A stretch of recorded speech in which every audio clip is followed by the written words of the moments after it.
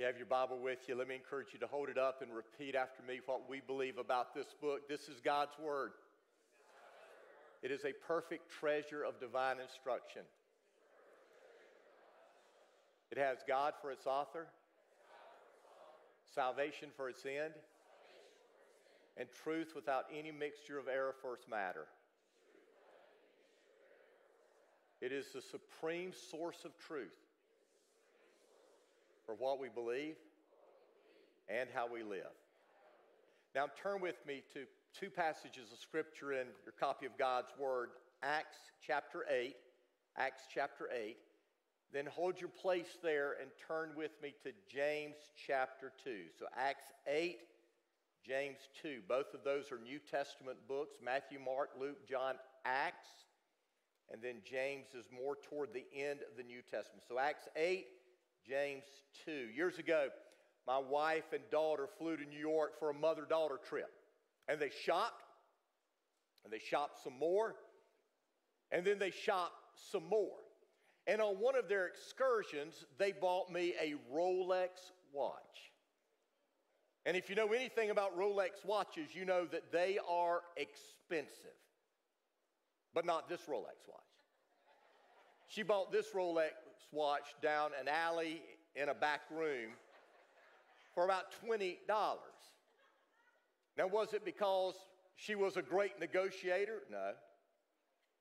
Was it because she knew how to wheel and deal? No, that's not it either. It's because the Rolex that she bought me was a fake. It was a knockoff. It was a cheap imitation of the real thing. It looked like a Rolex.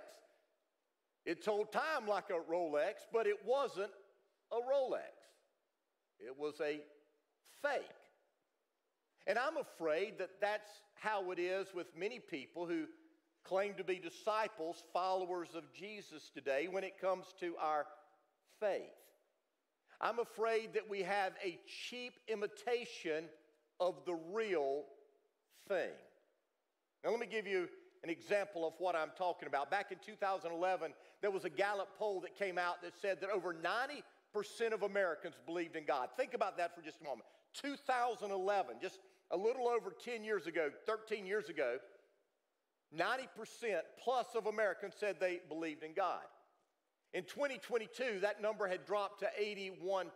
Now, that's a big drop, but still, 81% of Americans say we believe in God. But let's take that a little bit further. A Rasmussen survey that was taken in 2021 discovered that 72% of adult Americans say that they believe that Jesus is the Son of God. They believe that Jesus died on the cross for the sins of man, and they believe that Jesus was resurrected from the grave. 72% of adult Americans say we believe Jesus is who he said. We believe he died for our sins. We believe he rose from the grave. But my question is, if that's the case, if 72% of us adults really do believe that, then how in the world are we in the shape that we are in as a nation today? I believe the problem is our faith. Our faith isn't real. Our faith is a cheap imitation of the real thing. Now, if your Bible is open to Acts chapter 8, I want to give you a little bit of background before I read some of this passage of Scripture. In Acts chapter 8, verse 1, we're told that a great persecution had arisen in the church. The church was being persecuted, and because of this, Christians were being scattered all over the region of Judah and Samaria. And one of the Christians that was scattered because of this persecution was Philip. Philip was one of the very first deacons in the church in Jerusalem, and he was a man of God. And Philip ended up in the city of Samaria. And as Philip had a custom of doing, wherever he went, he told people about Jesus. And he did that in Samaria. And when he began to tell people about Jesus, Jesus changed people's lives and people got saved. I want you to listen to what it says. beginning in verse 9. A man named Simon had been a sorcerer there for many years, amazing the people of Samaria and claiming to be someone great. Everyone from the least to the greatest often spoke of him as the great one, the power of God. They listened closely to him because for a long time he had astounded them with his magic. But now the people believed Philip's message of good news concerning the kingdom of God in the name of Jesus Christ. As a result, many men and women were baptized. Then Simon himself believed and was baptized. He began following Philip wherever he went, and he was amazed by the signs and great miracles Philip performed. So as we continue to read, we discover that the church in Jerusalem heard about what was taking place in Samaria, and so they sent Peter and John there to get a look at what was going on. And when they got there, they discovered that these people had indeed received Jesus, but they had not received the Holy Spirit. And so they laid hands on them, and they received the Holy Spirit. And then listen to what it says beginning in verse 18. When Simon saw that the Spirit was given, when the apostles laid their hands on people, he offered them money to buy this power. Let me have this power too, he explained, so that when I lay my hands on people, they will receive the Holy Spirit. But Peter replied, may your money be destroyed with you for thinking God's gift can be bought. You can have no part in this. Your heart is not right with God. Repent of your wickedness and pray to the Lord. Perhaps he will forgive your evil thoughts, for I can see that you are full of bitter jealousy and are held captive by sin. And here was Simon. He believed. He was baptized. He began following Philip. He was amazed at the power of God. And yet when he offered Peter money for the power so that when he laid his hands on people, they would receive the Holy Spirit, Peter said, your money is going to be destroyed with you because your heart is not right with God. You are held captive by sin. You see, Simon wasn't saved. He was lost. He believed. He was baptized. He was amazed at the power of God, but yet he was held captive by wickedness. He had never actually been changed. You see, not everyone who believes in Jesus, not everyone who has faith in Jesus is saved. All faith is not saving faith. And that's what James talks about in James chapter 2. Now let me give you a little bit of background. James, who wrote the book of James, was the half-brother of Jesus. And none of Jesus' brothers and sisters believed in Jesus until after Jesus died and was resurrected. And we're told in 1 Corinthians 15 that after Jesus was resurrected from the dead, he appeared to James, his half-brother, and James became a believer. Evidently, after that appearance, he went to the believers in Jerusalem and began to meet with them, and he eventually became a leader in the church in Jerusalem. He was there when the Apostle Paul came to Jerusalem to meet with Peter after his conversion to Christianity. And James was still there leading the church 14 years later when they had the Council of Jerusalem where they were deciding what the Gentile believers needed to do to become a part of the church. And this book, this epistle that James wrote, was a very practical book. It was a book that told the believers how to put their faith into practice in their life. But in James chapter 2, beginning in verse 14, James takes this deep dive into what faith really is. And I want you to listen to what he says beginning in verse 14. He says, what good is it, dear brothers and sisters, if you say you have faith, but don't show it by your actions? Can that kind of faith save anyone? Suppose you see a brother or sister who has no food or clothing, and you say, goodbye, have a good day, stay warm, eat well, but then you don't give that person any food or clothing. What good does that do? So you see, faith by itself isn't enough. Unless it produces good deeds, it is dead and useless. Someone may argue, some people have faith, others have good deeds, but I say, how can you show me your faith if you don't have good deeds? I will show you my faith by my good deeds. You say you have faith for you believe there is one God. Good for you. Even the demons believe this, and they tremble in terror. How foolish. Can't you see that faith without good deeds is useless? Don't you remember that our ancestor Abraham was shown to be right with God by his actions when he offered his son Isaac on the altar? You see, his faith and his actions worked together. His actions made his faith complete. So it happened just as the scriptures say. Abraham believed God, and God counted him as righteous because of his faith. He was even called the friend of God. So you see, we are shown to be right with God by what we do, not by faith alone. Rahab, the prostitute, is another example. She was shown to be right with God by her actions when she hid those messengers and sent them safely away by a different road. Just as the body is dead without breath, so also faith is dead without good works. Now, in these verses, James makes it clear that not all faith is saving faith. And James speaks about three kinds of faith, and only one is a saving faith. Now, James begins by talking about dead faith. I want you to listen to what he says again in verse 17. He says, so you see, faith by itself isn't enough.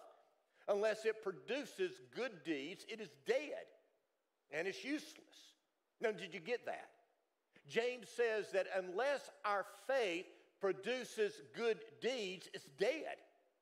It's good for nothing except to be buried under the ground. Have you ever gone to a funeral or a visitation where they have the casket open so you can see the person one last time before they're buried and you can pay your final respects to them, I guess? And if you've ever been to many visitations or funerals like that, you'll occasionally hear someone say, don't they look good? They look so natural. Now, the reality is that morticians can do an incredible job. And they can make a person look good in that casket. They can make a person look natural in that casket. But the reality is they're still dead. It doesn't matter how they look. It doesn't matter how natural they look. They're dead. And James says that faith that doesn't produce is dead. And in the 3 verses before verse 17, he gives us 2 reasons why that faith is dead. He begins by telling us that faith is more than just a verbal confession. Listen to what he says in verse 14. He says, what good is it, dear brothers and sisters, if you say you have faith, but don't show it by your actions? Can that kind of faith save anyone? Now, the key word there is that word say. Underline it. James doesn't say if a person has faith. He says if a person says they have faith. The question we need to ask is, does a verbal claim of faith save a person? Just because I've said something, does that make it true? As I said earlier, there was a survey done in 2021 that said 187 million adults in the United States say they believe Jesus is the Son of God. They believe Jesus died on the cross for our sins. They believe Jesus was resurrected from the grave. But if 187 million of us adults had saving faith, I don't believe that our country would be in the shape we're in today. You see, we have a lot of confession of faith, but we don't have a lot of practice of faith. And we need to understand that talk is cheap. Do you remember what Jesus said at the end of the Sermon on the Mount? He said, not everyone who says to me, Lord, Lord, will enter the kingdom of heaven. Just because I say something doesn't make it true. I mean, I can say that I'm a surgeon, But I'm telling you right now, and you don't want me to perform open heart surgery on you. I can say that I'm a mechanic, but that doesn't mean I know how to overhaul an engine. I can say I've got a sure win investment for your money, but that doesn't mean that you need to trust me with your money. And just because a person says they are a Christian doesn't mean that they're a Christian. But then James tells us another thing. He tells us that faith is more than an emotional feeling. Look what he says in verses 15 and 16. He says, suppose you see a brother or sister who has no food or clothing, and you say, goodbye, have a good day, stay warm, eat well, but then you don't give that person any food or clothing. What good does that do? Now, in these verses, James moves to an illustration. And he tells us about people who are without two of the necessities of life, food and clothes. And the way he describes these people, they aren't professional beggars. These aren't con artists, you know, the kind of people that we see oftentimes and we know they're scammers. No, these are fellow Christians who have a desperate need. And when we see them, our heart goes out to them. We're emotionally moved. We may even have some tears in our eyes, and we say things like, I'm praying for you. I hope you can find some way to stay warm. I hope you can find some food to eat. But what good is that? I mean, if I'm stirred to tears because I see a need and I have the ability to meet that need and I don't, then I haven't really helped. Do you remember the parable of the Good Samaritan? In that story Jesus tells, there's a man who is beaten and robbed and left for dead, and two religious men walk by and they see him, they see the need, but they walk on by. I'm sure that their heart went out for this man, but they had somewhere to go. They had a place to be. But then the Samaritan came by. He stopped. He bandaged the man's wounds. He put him on his donkey. He took him to an inn. He told that innkeeper, you take care of him until he gets back to health. Whatever it costs, I'll pay you for it. You see, if my faith doesn't lead me to share with others, if I have an ability to do so, then something is wrong with my faith. James says what's wrong with it is it's dead. It's useless. You see, a corpse can look natural. A corpse can look good, but if it's a corpse, it's dead. I want you to listen to what Jesus said in John 3, verse 17. He said, if someone has enough money to live well and sees a brother or sister in need but shows no compassion, how can God's love be in that person? 1 John 3, 17. I don't know about you, but man, that verse kind of stings me at times. Does it you? Because there's been times in my life where I've seen people with a need, and I've had the ability to step in and meet that need. And I didn't. And John says that if we do that, God's love really isn't in us. James would say our faith may be a confession with our mouth. It may be an emotion that we feel in our heart, but it's dead. James would say, show me your faith. Verse 18, he says, now someone may argue, some people have faith, others have good deeds, but I say, how can you show me your faith if you don't have good deeds? I will show you my faith by my good deeds. James is saying if our faith is not seen, if it's not proven, if it's not evidenced by our behavior, it's not faith at all. Real faith will be seen in our lives. The Apostle Paul said this in 2 Corinthians. He said, if anyone is in Christ, they are a new creation. The old has died. We've become brand new. When we place our faith in Christ, a transformation takes place. The power of the living God comes to live in us. Here's what I know. If I take hold of a 220-volt line, I'm going to know it because there's power in that line.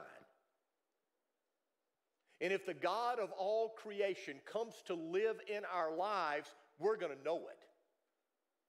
It's going to make a change in our life. So there's dead faith. And then James tells us that there is demonic faith. Listen to what he says in verse 19. He says, you say you have faith, for you believe that there is one God. Good for you. Even the demons believe this. And they tremble in terror. James wanted the church to know that simply believing the right thing, having intellectual belief, doesn't save. He even goes so far as to say that the devils believe and tremble in fear. Have you ever stopped to consider that Satan and the demons that rebelled against God with him believe in him? They believe that God created them. They know it's a fact. They believe that Jesus is the Son of God. They knew Jesus before he was born on this earth. They believe Jesus died on the cross. Their leader tried to kill him. They believe that he was resurrected from the grave. The demons believe everything that Orthodox Christians believe about Jesus. And they tremble in fear at his name. But they're not saved. Suppose we have a demon that comes to our church and wants to join our church. As you can imagine, I'm a little skeptical. I'm a little suspicious. And so I want to meet with this demon to ask him some questions. So I set up an appointment, have him in my office, and I sit down with him. I say, Mr. D, I don't want to call him a demon. I say, Mr. D, do you believe that the Bible is the perfect Word of God? He said, oh, yes, I believe that. Okay, good. Do you believe that Jesus died on the cross for the sins of all mankind? Without a doubt, I believe that. Say, Mr. D, are you willing to turn from your sin and trust Jesus to be your Savior and follow him all the days of your life? Oh, no, I'm not doing that. I don't want to trust Jesus. I don't want to follow Jesus. You see, just because I believe something is true doesn't mean that I'm saved. Faith is more than intellectual belief. A faith that saves produces results. There are a lot of Bible-believing people that are going to go to hell.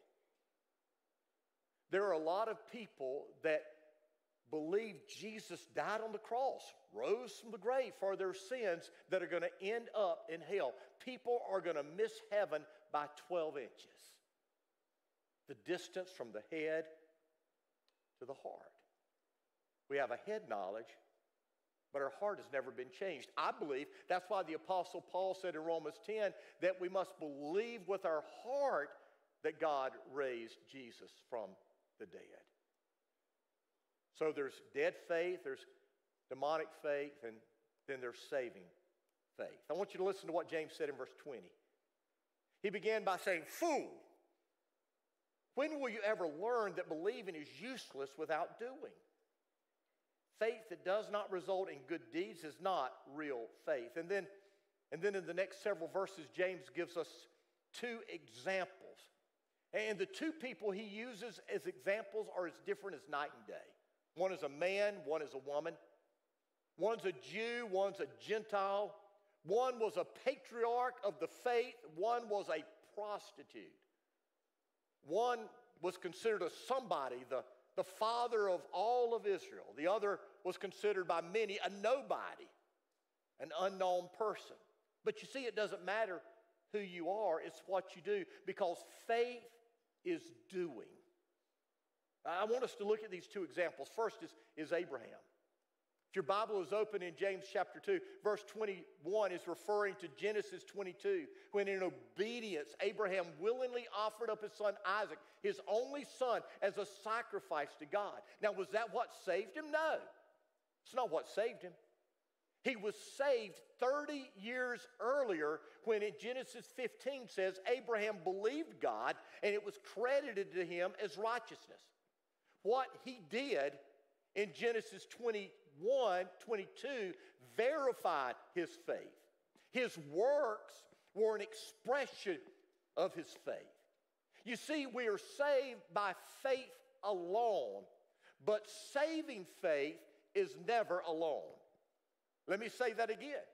We are saved by faith alone, but saving faith is never alone. Now look at Rahab.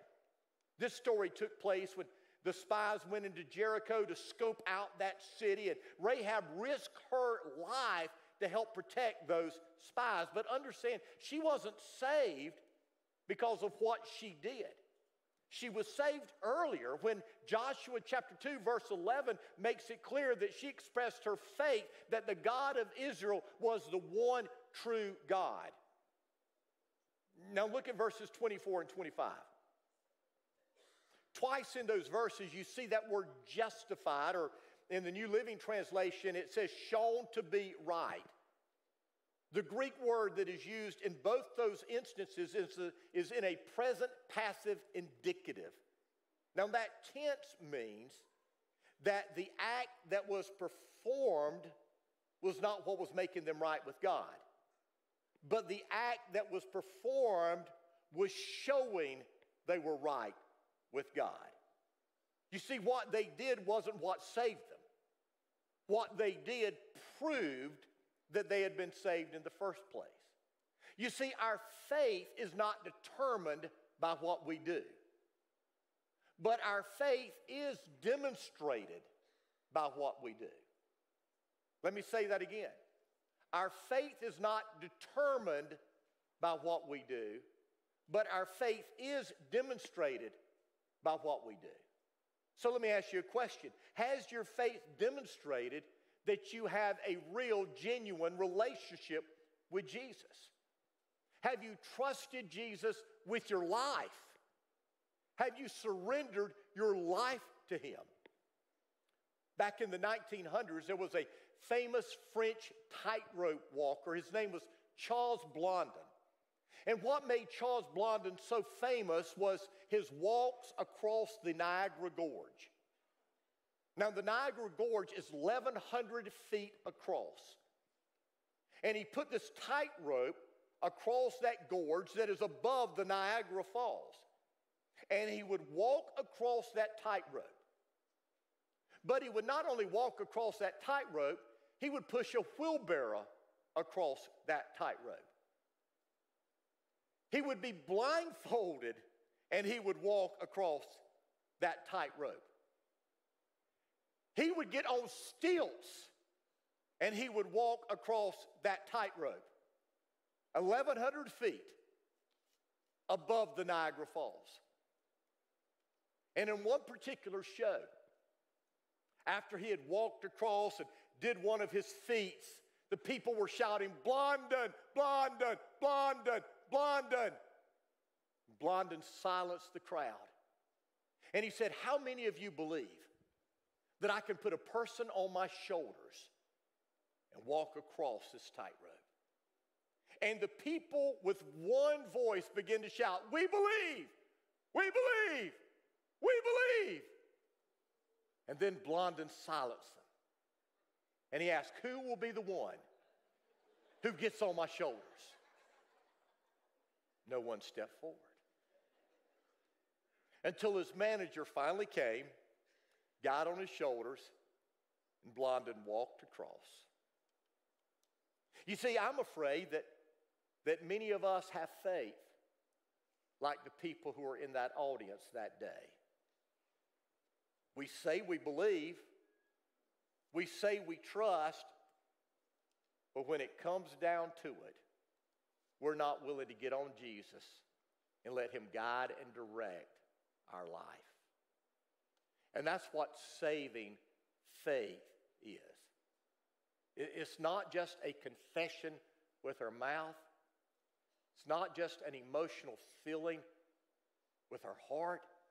It's not just an intellectual belief with our head.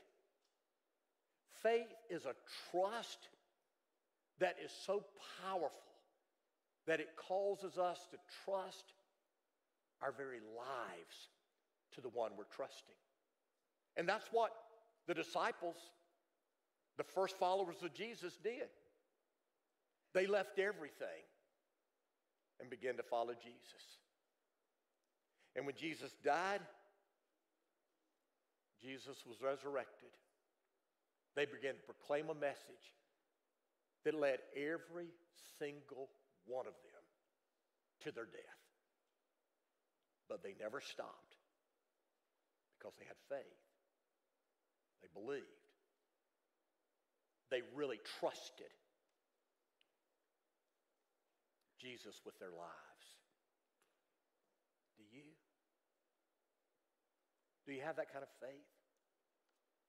The kind of faith that transforms you and causes you to live your life different than the people of this world.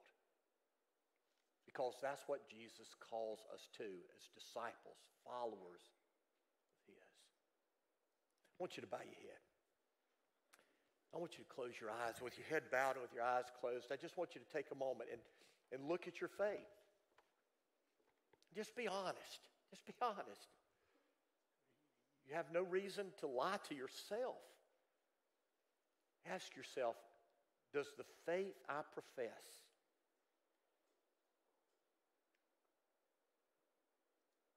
is it the kind of faith that James says saves in James chapter 2? And if your faith isn't the kind of faith that saves, then what are you going to do about it? Are you going to leave this room continuing to play a game? Or are you going to humble yourself and finally step out in faith and trust Jesus with your life, regardless of where it leads, regardless of what it takes? When I was growing up, we would sing a song in church here at the end of the service. Oftentimes the song said, "Trust and obey. For there's no other way to be happy in Jesus, to trust and obey." And I'm asking you today to trust Jesus with a trust that is so powerful, will cause you to obey Him whatever He asks you to do. If you haven't done that, do it today. In just a moment, as we stand and we begin to sing, "Don't Wait on Anyone Else," you come and you say, "I want to trust Jesus that way." Let Jesus save you. Father God, this is your time. And all we ask is that you'll have your way in each of every one of our lives. Lord, help us to be disciples who have not dead faith, certainly not demonic faith, but saving, transforming faith. Faith that is willing to follow you to the ends of the earth. Work in our lives today, Jesus, I pray. Amen. Stand with me.